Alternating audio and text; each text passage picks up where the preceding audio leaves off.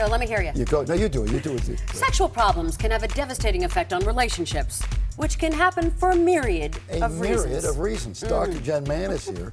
Her book, The Relationship Fix, taps into the root issues to help rebuild communication. It sounds like a press release. Yeah. Listen, the bottom line is we're having sex and we're not having sex, and what are we doing wrong, and let's get it right, right? With long-term couples, there are certain things I see over and over again in my practice.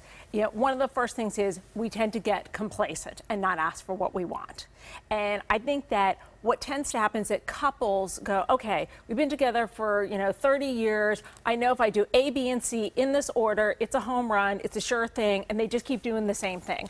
But it's really important as time goes on, we need to increase our sexual skill. We need to really learn new techniques, try new things, do things in a different order.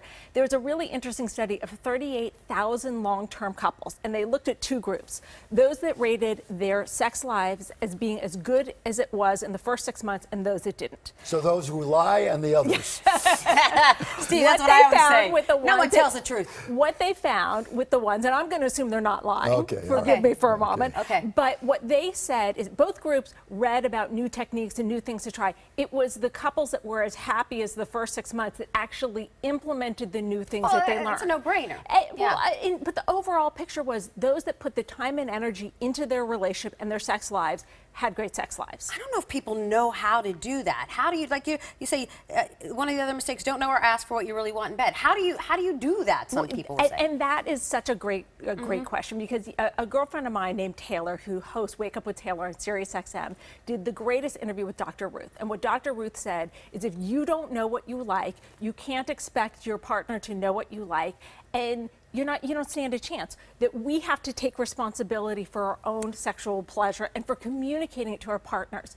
Long-term partners, believe it or not, tend to have a harder time than quickie partners. They get self-conscious in a way, which is Yes. odd to say, but it is. It's so true, because also if you're with someone for a night, you're like, who cares what they think of me? But when you're with your partner, we're far more afraid of judgment. We're far more afraid of saying, well, there's this kinky thing I really want to try. And we have these terrible ideas of, oh, I can't say that to my wife. Oh, I can't ask my husband for that. Yeah, because you're afraid that you're going to ruin your relationship somehow. And there needs to be a no judgment zone in the bedroom. Putting a wife on a pedestal that takes her away from where you were. Completely. And we need to break that. Yeah, that's another topic. Dr. Ruth, once we asked her how her sex life was, and she said, the shoemaker's wife has no shoes. Yeah. I love it. I cannot say the same for myself. Good. Okay, fair enough. You stop seducing each other, okay? So what does that look like? Because, listen, you got the kids, you got the job, you got the... Yeah, absolutely. I gotta cook dinner. Yeah, there's a brilliant woman named Esther Perels who once said that we have a misconception that what we possess we don't need to work for. And I think there's this idea of like, okay, we've made a commitment to be monogamous with each other, so somehow we feel entitled, as opposed to we should always be working for it. We should always be doing the things that we did in the beginning, the honeymoon phase, planning the fun date, really listening. Wow, oh, she said she likes pink roses. I always thought she liked red. Let me surprise her and do that. And you can get lazy with each other. 100%. Dress up and go out and treat it like a date. Now, another one it says here is allowing your libido to die. What does that mean?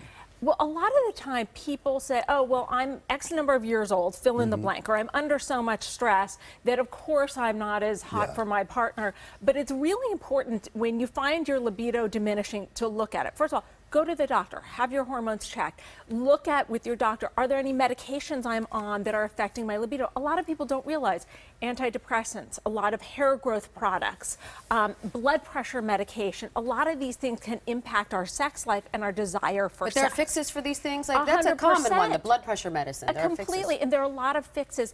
Also, we stop doing the things that we do in the beginning.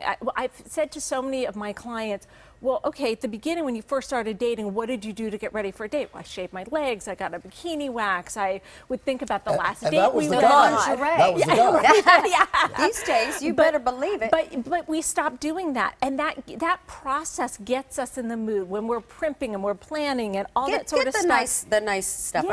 All right, Maria, here's yours. Or you just plain old don't make room for sex. You don't make room for sex.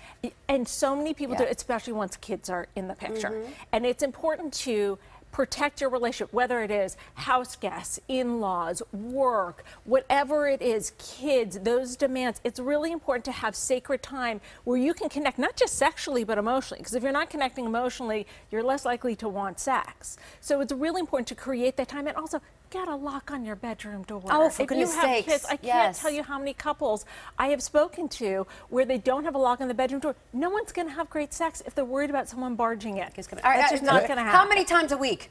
You know what? That's up for debate. On, there's no rule. There's no rule. Listen, people want to know. A study came out that said 1 time a week. Believe it or not, couples are happiest with 1 time a week. To me, it's really about the individuals, because you have some people who are like, I'm not happy unless it's 5 times a week, and you have some people who are like, oh, 1 is really pushing the envelope. And there are also some people for whom sex is anxiety relief, and that's why they want to have it all the time. Absolutely. Yeah. And if you find you're compulsive about it and you need it for anxiety relief, then it's time to get into therapy. You know, you talk about kids.